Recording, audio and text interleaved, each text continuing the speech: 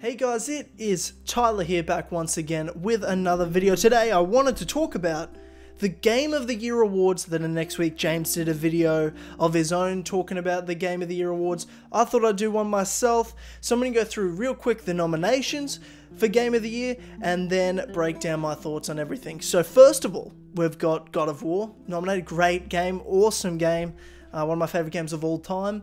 The next Red Dead Redemption 2, amazing. Assassin's Creed Odyssey is there. Celeste. What the fuck is that? I actually haven't seen that. Wait, what actually is Celeste? Hang on. I'm just gonna turn on my Xbox. What the hell is Celeste?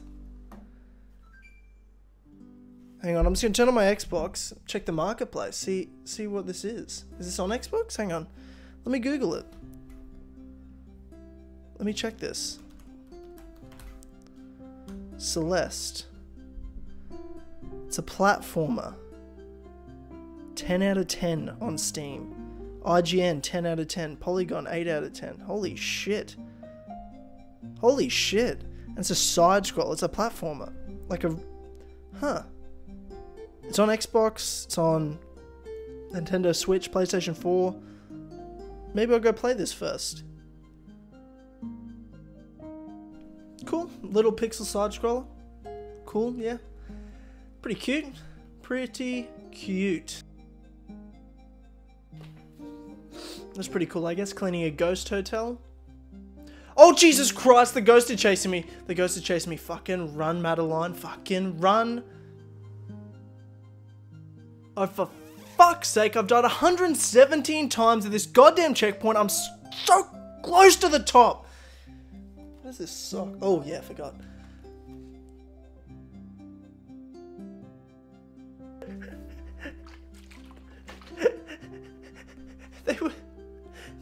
They were together. They needed each other.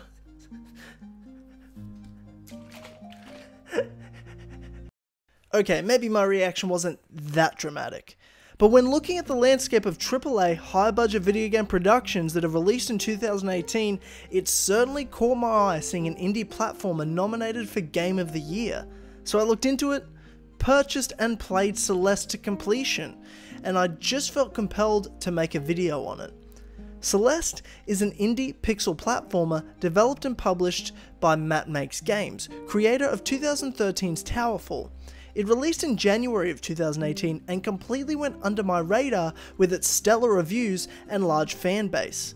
It wasn't until I saw its Video Game Awards nomination that I had even heard of the game and knew that I had to look into it.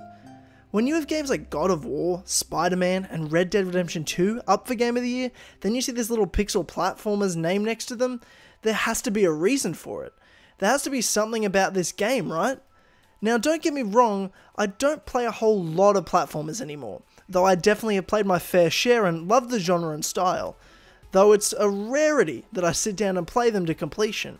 In fact, the last platformer I played all the way through was Playdead's 2016 game, Inside, over 12 months ago. So again, it's probably a once a year or more occurrence I play a new platformer all the way through, but my history with them goes back to the first ever game I owned and played, the original Duke Nukem. So platformers are the beginning of my gaming life, and I still enjoy them now. So jumping into a game like Celeste was something I don't often do, and something totally refreshing and nostalgic for me as a gamer in 2018. So how did I enjoy Celeste? Is it special? And is it really a Game of the Year candidate? The answer is yes, yes, and yes. Celeste is a story of a young girl, Madeline, climbing the mountain Celeste. It has a prologue and 8 subsequent chapters. It took me a total of 9 to 10 hours to complete all 8 chapters, and I had an absolute blast. The game doesn't just have simple and innovative level design, it is riddled with challenge that is balanced between difficult and achievable. Its level design is constantly growing the further you progress, and just when you think there can't be any more to this game, the next chapter gives you new challenges and gameplay options that you never thought possible in a game that only allows you to run, jump, dash and climb. It's a platformer that challenges the genre's storytelling style, actually attempting, and succeeding in my opinion, in dealing with complex issues like anxiety, and exploring them through a fun cast of characters and the merging of an abundance of platformer gameplay mechanics with fantastical world building and a beautiful soundtrack. As I mentioned, the gameplay itself is quite simple. Your movement is pretty much limited to a jump and a dash, with the ability to of course walk, and temporarily hold onto walls to climb. But ultimately, it is Madeline's dash that is the centerpiece of the gameplay, and the level design works around it. It is actually incredible how this game is designed. Each level brings completely unique and new challenges to the game mechanics. It doesn't stay the same and then introduce new elements throughout the game that build on each other necessarily. Each level has its own environment, its own obstacles and challenges to the simple mechanics the game has to offer. It's truly remarkable, and gets better the further into the game you go in my opinion. It's a near perfect balance between simplicity and complexity. The art style and soundtrack keep it so fantastically grounded. To purposely have a pixelated style of Celeste lets you know it knows what it is. It's not an indie game trying to disguise itself as a AAA title, such as a game like A Way Out does.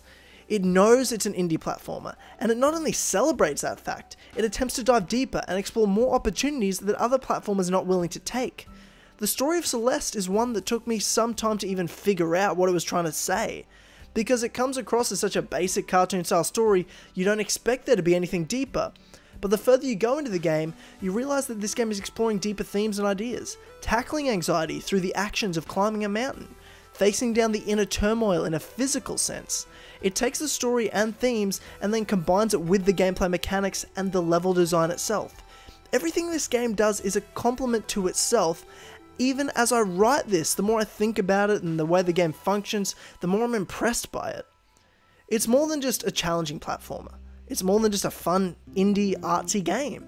It explores intimately complex themes through simple gameplay, simple plot, challenging level design, and somehow balances them all perfectly. When I first saw Celeste up for Game of the Year, I expected an average indie platformer that critics trying to look hipster or cool were hyping up way beyond what it deserved. I asked the question at the start of this video, does this game deserve to be considered for Game of the Year?